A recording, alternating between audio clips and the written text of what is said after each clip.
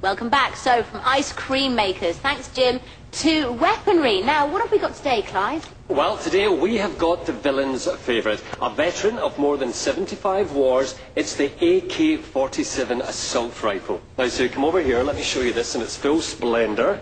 Here it is. Beautiful. Now, we have 10,000 of these in secret locations outside the UK to sell today. I might have to treat myself to one, I think. Now, the phone lines are open, folks, so give us a call, and if you call within the hour, there's a free gift with every purchase. A year's worth of free ammunition.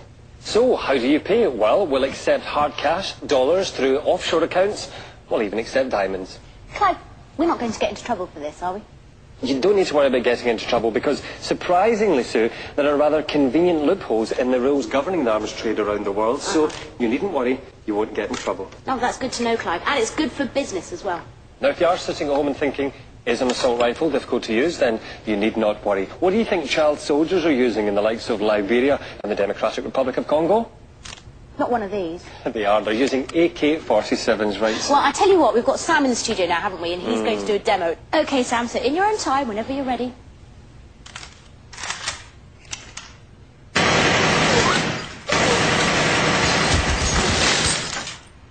Wow, that is seriously impressive. Now, if you like what you've just seen there, then get phoning. I personally think that is very, very impressive. But look, head, lungs, heart, obliterated, fantastic. Absolutely. So, guys, if you like the look of what you've just seen, then make sure you pick up that phone now. The number's on your screen. That's right, don't miss out. OK, we'll be back shortly, but what's coming up, Sue? Oh, well, we're going back to Jim now. He's been joined by Val, and I believe they're modelling some very attractive, isn't hers, dressing gowns. Oh, fantastic.